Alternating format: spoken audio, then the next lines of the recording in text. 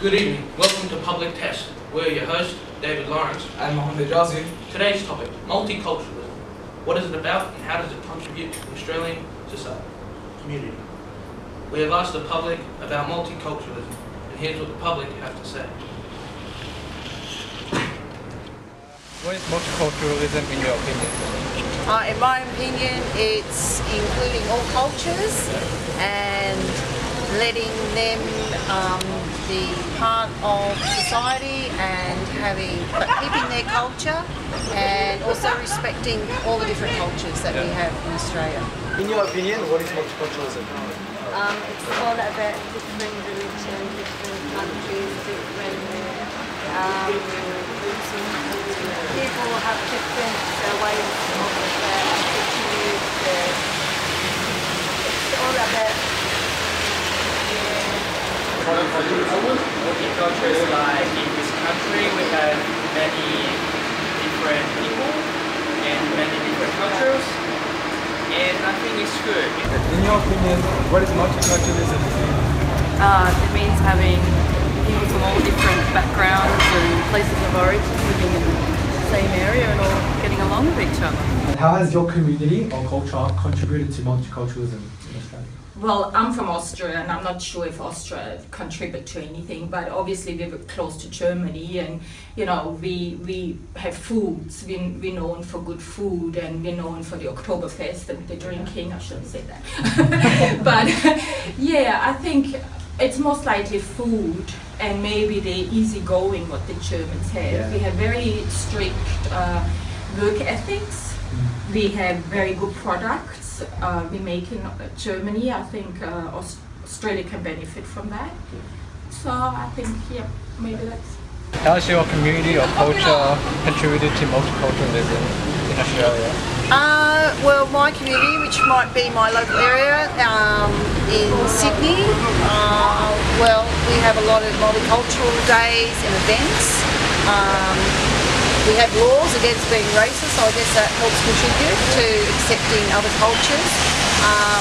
Yeah, I think the multicultural days, all the different, I know there's Italian festivals and Pacific Islander festivals and all sorts of different festivals, and accepting and learning about other cultures, and councils and governments actually promoting multiculturalism.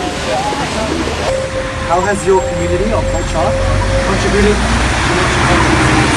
My community is in a good way. We have a lot of people who have basically we've got mosque around. I'm Muslim myself, so I've got a lot of people helping out in ways, restaurants, places for people to pray and whatnot when it comes to special events and stuff like that. Yeah, no.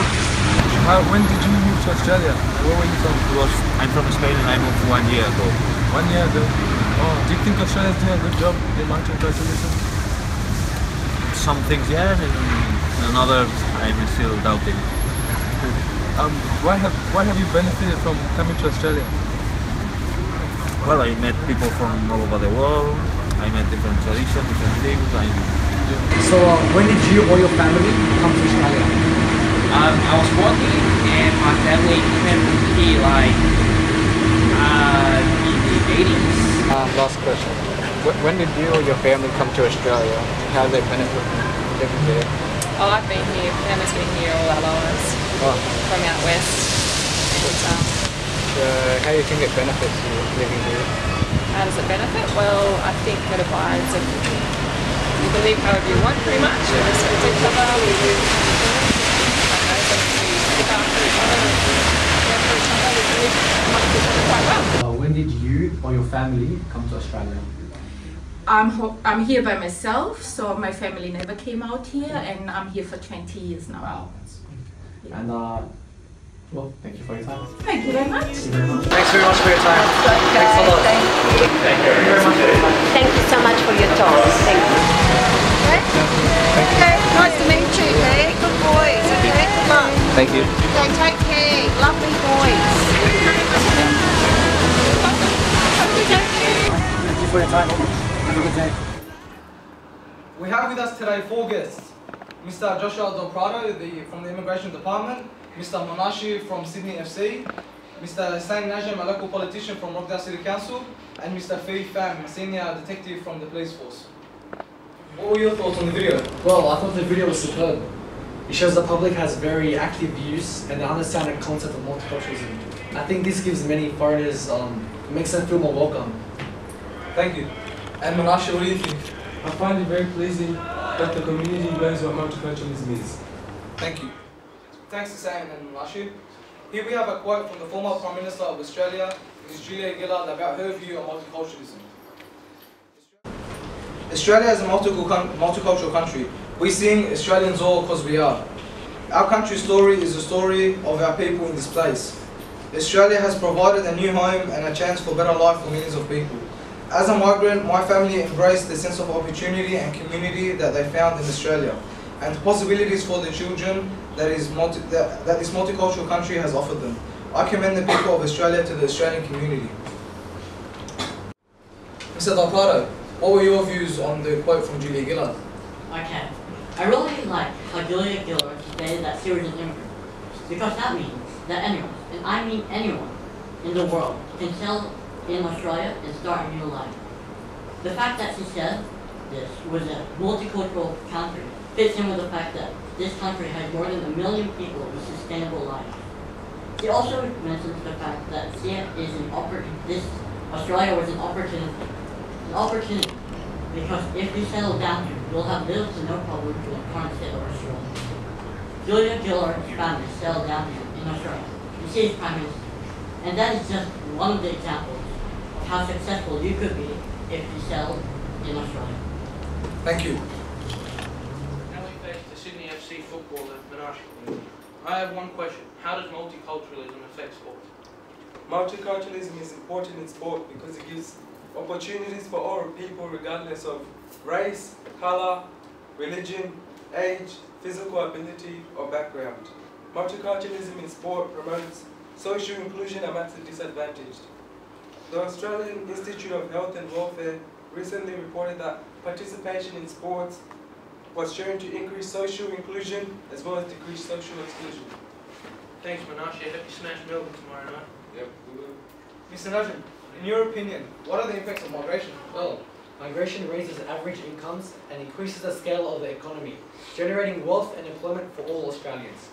We estimate that the continuation of the current migration program would increase Australian living standards by $21 million by the year 2021. Federal and state governments enjoy benefits from extra migrants because of the tax revenue they generate. However, state governments can be exposed to additional costs.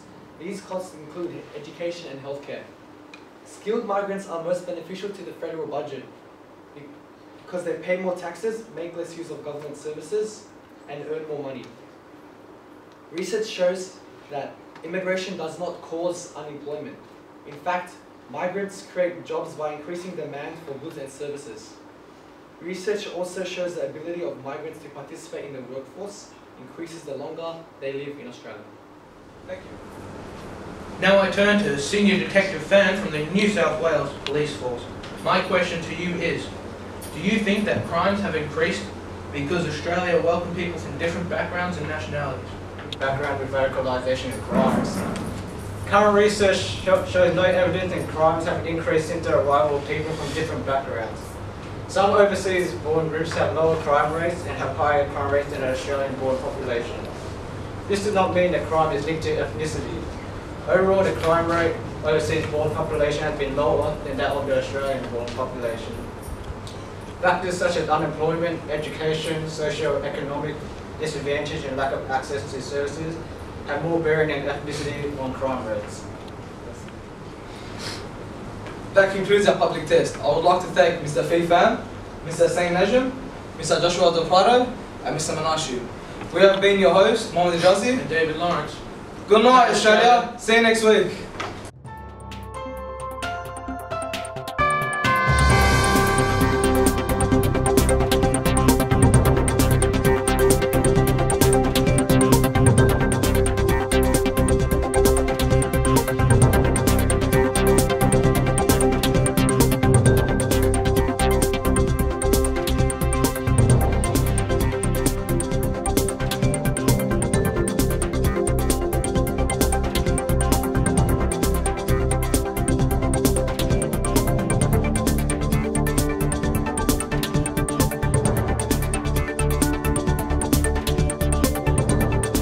Well, you wanted to introduce me?